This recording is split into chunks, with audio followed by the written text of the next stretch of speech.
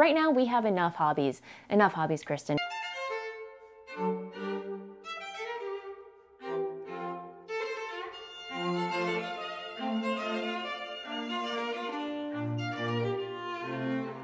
Hey everyone, welcome back to my channel. I'm Kristin and I come at you every week. I sit down and share what I've been making, primarily knitting.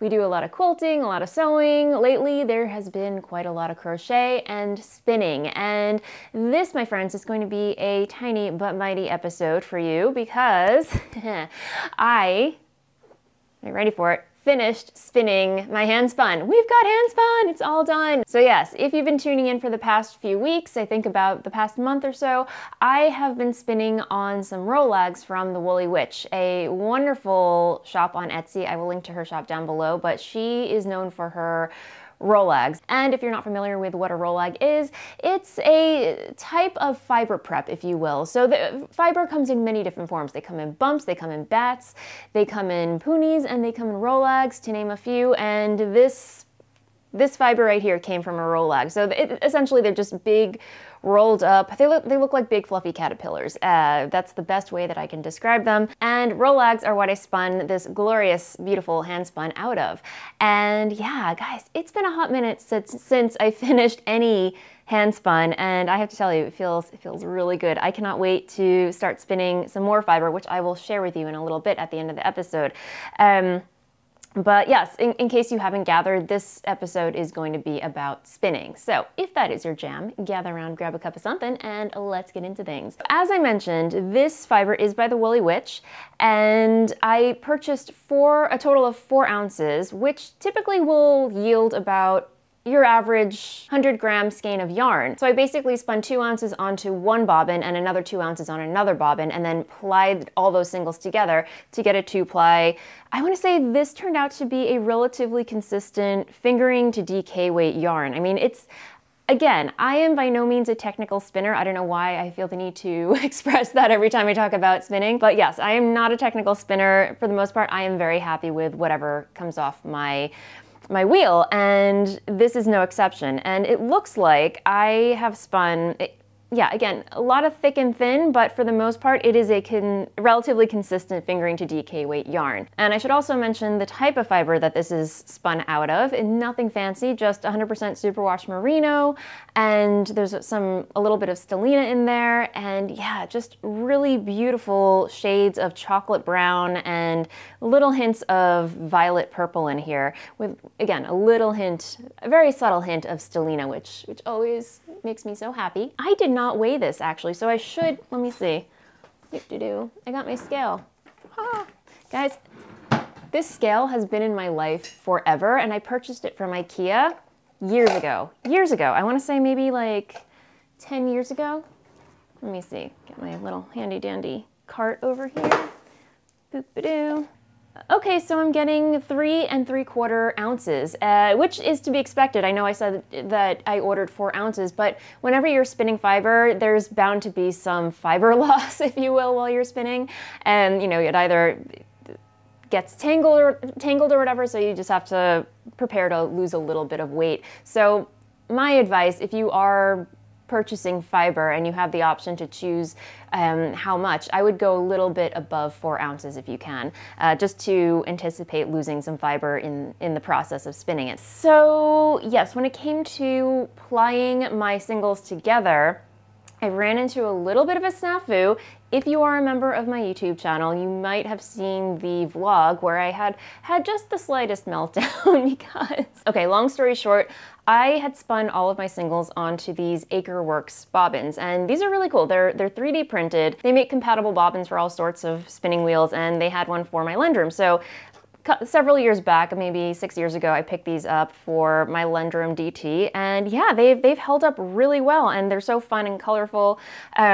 However, I don't know if over the years, the 3D printed aspect part, this part right here, this little disc, I don't know if this material loses integrity over the course of time, because when I went to put my the pink one into my Lazy Kate, it broke. Okay, this one is flowing freely, so why isn't this one? Oh!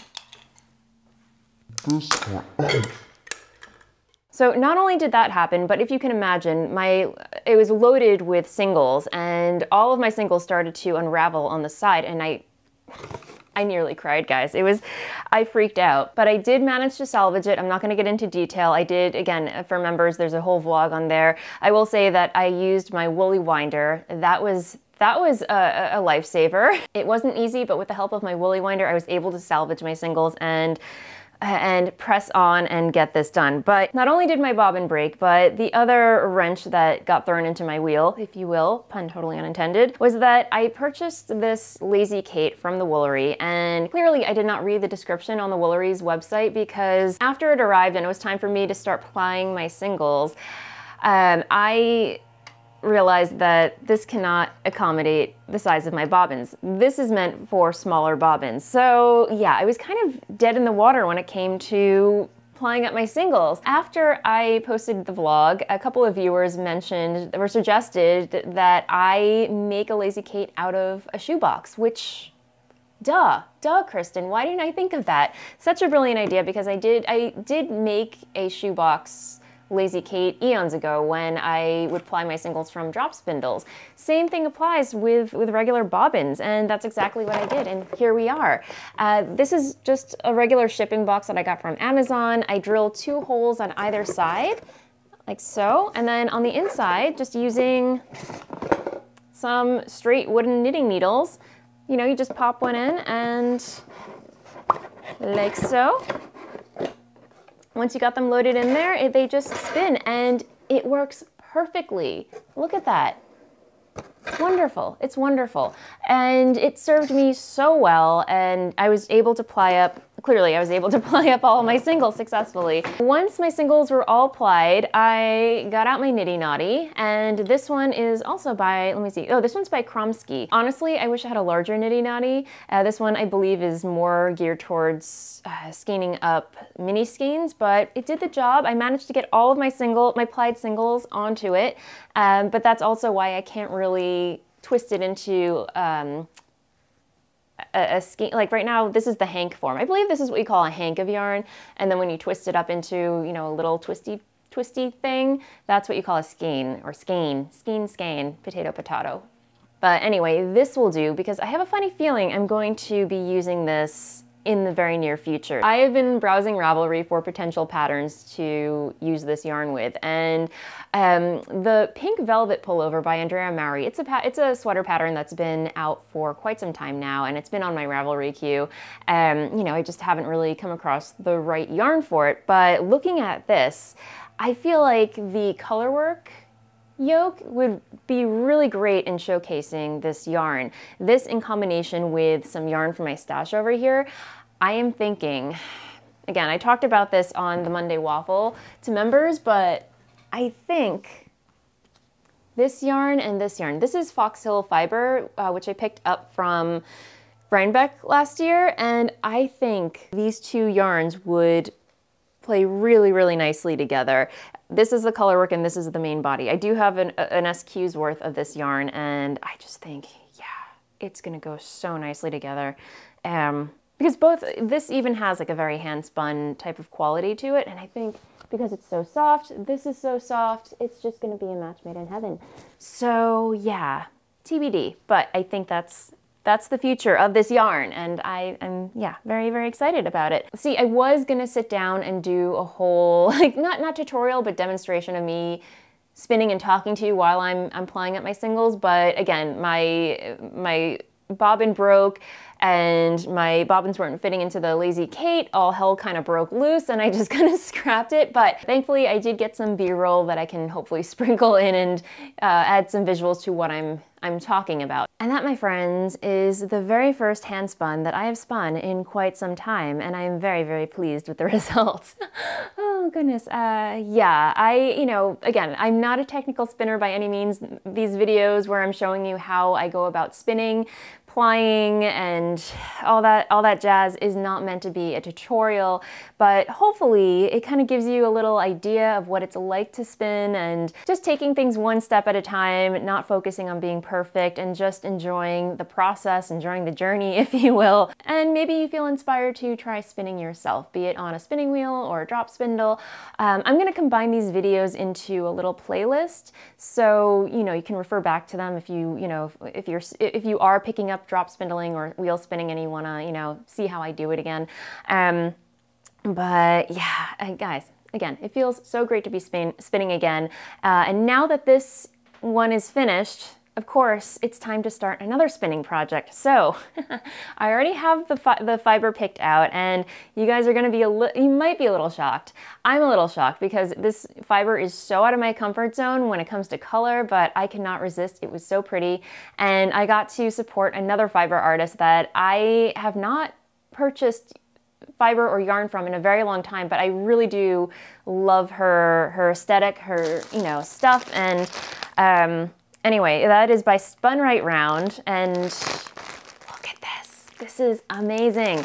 I don't know how well you can see this actually, so I will take it out of its wrapping just for you guys, and also because I might have at it tomorrow. But this is super pretty fiber. Look at that. Oh my God, guys, can we? It's like a pillow. It's a pillow of fluff. And this is what you call a bat. So again, my finished handspun was spun out of Rollags. This is a fiber bat where you toss a bunch of fiber into a drum carder.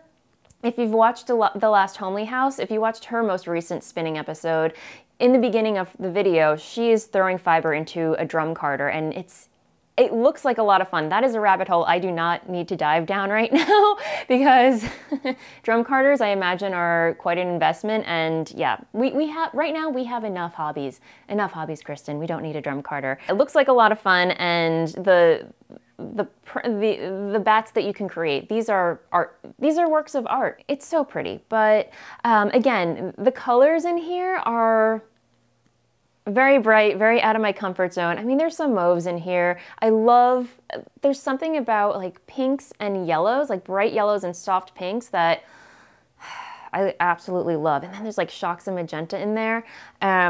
So because it's so shocking, one of the best ways to kind of tone down bright neon colors is to add a neutral to it. So when I purchased my Lazy Kate from the Woolery, I also purchased some neutral fiber, and this is what I'm gonna ply it with. So this, my friends, is Corriedale top, 250 grams of it, and equally, I mean, it does have a little bit of tooth to it, but so does this. And I think they're just gonna play really nicely together, all spun up. The plan is to spin singles out of this fiber and then spin a separate bobbin of singles with this fiber and then ply the two together. And I feel like that it'll create a really nice, fun, toned down, preferably marl. But it's definitely gonna have a lot of texture to it because I don't know if you can see these little neps in here. Yeah, there's even ribbon, there's string.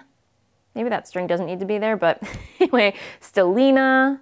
I mean, yeah, there's everything and it's glorious. As I mentioned, I don't know how thick or thin this is going to spin up, but given the fact that there's a lot of texture in here, I think it's gonna be a pretty thick yarn, anywhere from DK to worsted weight, which I would be surprised because my default is to spin fingering and DK weight yarn. For some reason, I always have trouble spinning thicker yarns.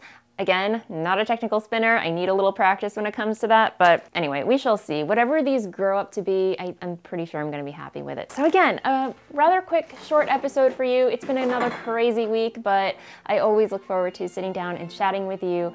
If you're new here, hello, welcome. If you haven't already and you enjoyed this episode, feel free to like and subscribe down below. Thank you again so much as always for hanging out with me. Have a wonderful weekend and I will see you next time. Bye.